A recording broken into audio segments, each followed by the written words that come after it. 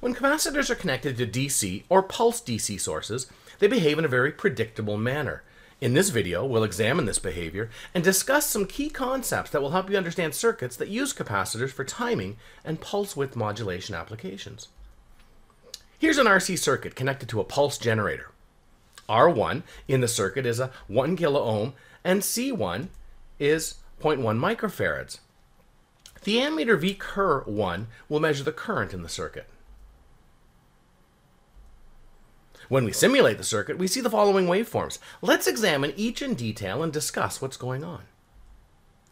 The voltage source has been set to provide a pulse that varies from 0 to 5 volts and remains at 5 volts for 0.001 of a second, or 1 millisecond. During the 1 millisecond on time, the voltage applied by the source is a constant 5 volts. Capacitors under DC conditions behave as a short circuit at first.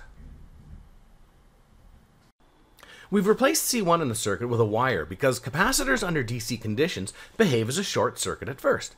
This means at time t0, the instant the pulse is applied across the circuit, the current in the circuit will immediately jump to its maximum value of V applied divided by R1, or VR1 divided by R1, or 5 volts divided by 1 kilo ohm, or 5 milliamps.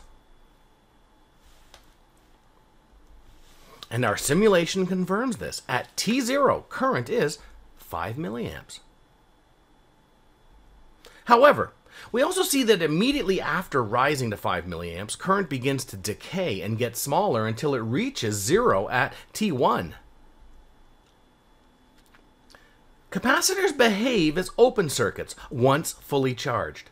And this has to happen as capacitors are two conductors separated by an insulator. From T0 to T1, we say the capacitor is charging, or filling up with electrons, or electric charge. Let's look at the voltage across the capacitor as it charges. Remember, capacitors under DC conditions behave as a short circuit at first. And again, we've replaced the capacitor with a wire. VC at time T0 will equal IC times our capacitor. We know that at T0 the current is 5 milliamps, and the cap is behaving as a short circuit at this instant. Short circuits have a resistance of 0 ohms, so VC at time 0 equals 5 milliamps times 0 ohms, which equals 0 volts. As the capacitor charges with current from T0 to T1, the voltage across the capacitor increases until it equals the applied voltage of 5 volts. While charging, the voltage across the capacitor increases, leaving less voltage across R1 until VR1 equals 0 volts, and VC1 equals the applied voltage of 5 volts. And we know from earlier that current is 0 amps at T1. And Ohm's law confirms this, as IT will equal VR1 divided by 1 kilo ohm, or 0 volts divided by 1 kilo ohm, or 0 amps. Let's look at all three waveforms and review what's happening. You can think of capacitors behaving like a balloon being blown up. At first, it's easy, and lots of air easily flows into the balloon. Then it begins to get harder to put air into the balloon because the pressure in the balloon is pushing back the pressure trying to push air into it. And the net result is airflow starts decreasing. Until finally the air pressure applied is equal to the pressure in the balloon and airflow stops.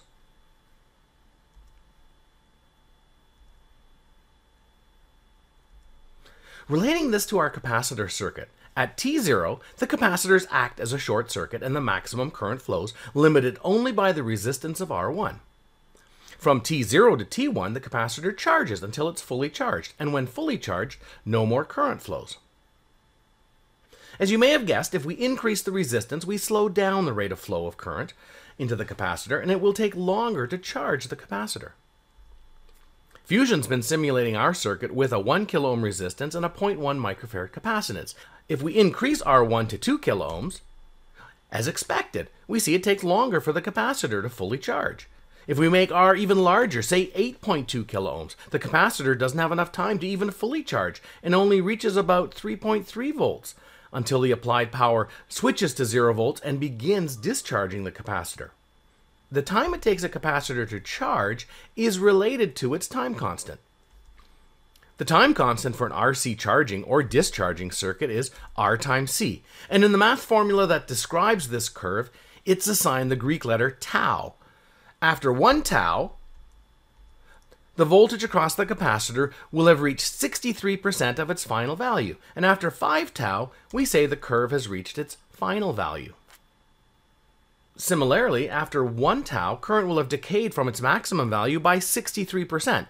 Or, stated another way, after 1 tau, current will be 37% of its maximum value, and after 5 tau, current will decay to 0. You may have noticed that current immediately goes negative when the applied voltage drops to 0 at T3.